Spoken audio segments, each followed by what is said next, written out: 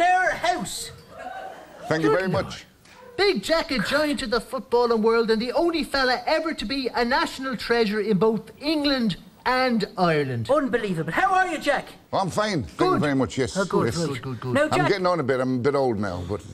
Oh, jeez, no, you're looking well to yourself now, You're looking great. Now, Jack, obviously we're going to talk about Jackie's army back in the 90s, right? But yes. where you got within, God, I suppose, a gee hair of the World Cup final. But let's talk about your footballing years when you yourself actually won the feckin' World Cup against the Krauts in 1966.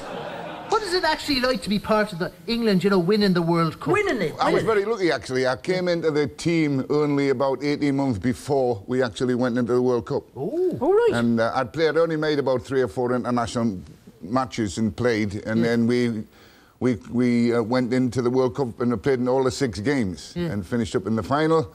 And I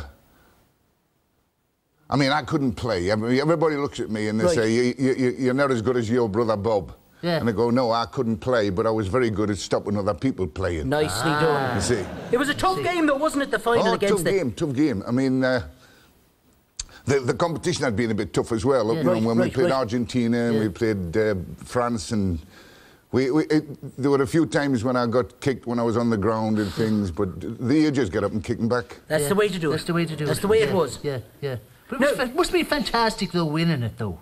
Because frankly, it's never going to happen again. No. So I would agree with you. I mean, the way things are happening in England, now in football, we've got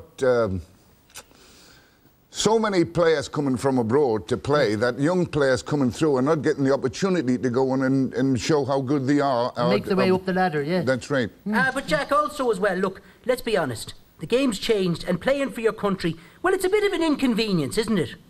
Yeah. There's a few of the clubs are getting a little bit annoyed about that now, but that's mainly because I read in the paper a couple of years ago, and it said that on that particular Saturday there were only 36 players from the Premiership in England who qualified to play in the England team. Yeah. Only 36. Only 36. Jesus, which is incredible. I mean, and it's got even worse since then. If you look at the top 4 in the league, the totally foreign players. That's right. It's a different game altogether. Oh, it's a different game. Yeah, they're sort of... I get annoyed because, people used to say to me, you're the one that used to play the long ball game. I never played the long ball game. If the pass was on, it was good. If there was a pass that you had to kick long and it had to give you an opportunity, you got to do that as well. Yeah. And we played what you call... Well, we played a game where we put people under pressure. Yeah. Put them under pressure. Put them under pressure. Now, the way you do that is you play... when they get the ball, you don't drop off them, you go towards them. Right. Argy-bargy. Understand that? And it's very simple. Yeah. And you go... right. Like that. No, not like that. Oh, well, listen, you signed for Leeds back in 52. 52? Right? When they were good. I was 15 when I went. Yeah, but 15. I was 15. I went at 15, and there comes a day, you see, you're on what you call the ground staff. Right. And there comes a time when you've got the club had to make a decision between you. When on the day you were 17, they either had to say, no, we don't want to sign you, or yes, we want to sign you professional. Gotcha. And I went in to see our fella, Race Carter, who was the manager at the time, said, yeah, we've got to sign you. Oh, right. Good. Which I was terrific. So just they gave me a turned contract, 17. which everybody had the same contract. How much did you? How much were you getting a week? Because you were on a wage, weren't you? They put you on a wage. He said, you're on...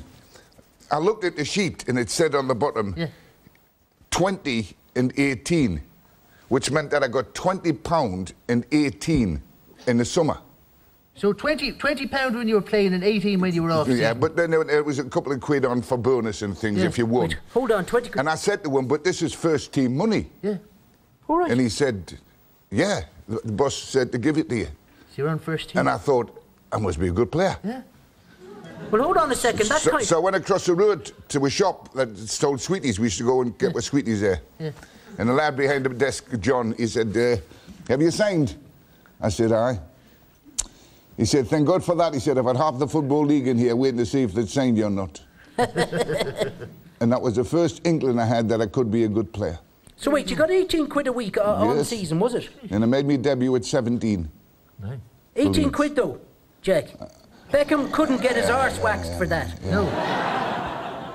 Do you think the money now's got out of hand? All the money's got ridiculous. I mean, Fellas earning 50 million a week. There was one player, I'm not going to mention his name, there was one player arguing that he wanted 110,000 a week rather than 100. Jesus. What's he now going to the do with the players on extra 50 10? grand a week, they're not all on that, but Yeah. a lot of them are. A lot of them are. And it is ridiculous. Yeah. Jack, between ourselves. It's ridiculous. Between ourselves, Jack. Sorry? How do you feel about these foreigners buying the clubs? I think we've changed our game. The game has changed. I think we've changed our game. I went to see Newcastle play about 18 months ago. Right.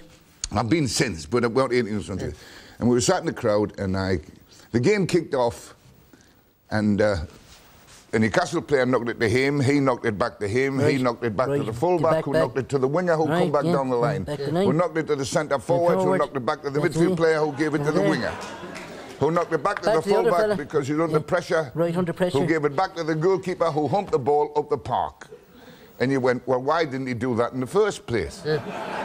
We call that, Jack, the game's gone to shite. That's what we call it. Yes. Come here. We're good to talk serious now. The Irish manager. Yeah. Why do you think Staunton made such a shite manager? Why do you think he was so bad for us? What? Staunton, as a manager. Stephen, well, he's a young lad. He knows the business a little bit. He knows how about the play. But you've got to be a little bit more... I mean, he didn't know well enough, and he didn't know how to approach things and that. But he would have learned all that, but they didn't give him time. Yeah. They do that in England now. There's managers get the job, and with 3 months later, they get the sack. And they haven't even had time to put what they think and how they want to play on the field. Yeah. But the public and the press want rid of them.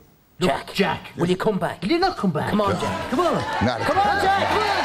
Come on, Jack. Give it back. No. You're not leading me into that. You're not leading me into that. Now, listen, we all remember Italia 90, right? The golden age of Irish football. Yeah. A bit like when JFK was shot, when the Twin Towers were hit, and when Billy died in Fair City. We all remember where we were in June 1990 and that penalty shootout with Romania. Jack, let's take a walk down memory lane. Have a look at this. Have a look now. Here we go. Tony Cascarino's going forward. Should he miss this and the final Romanian kick be struck home, then Ireland are out. Talk about pressure. Cascarino against this fella.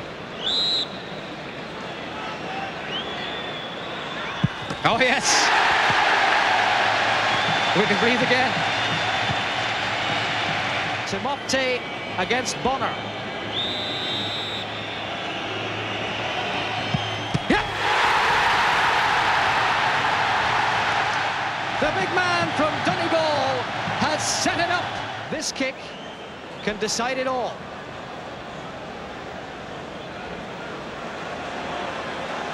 The nation holds its breath. Yes, we're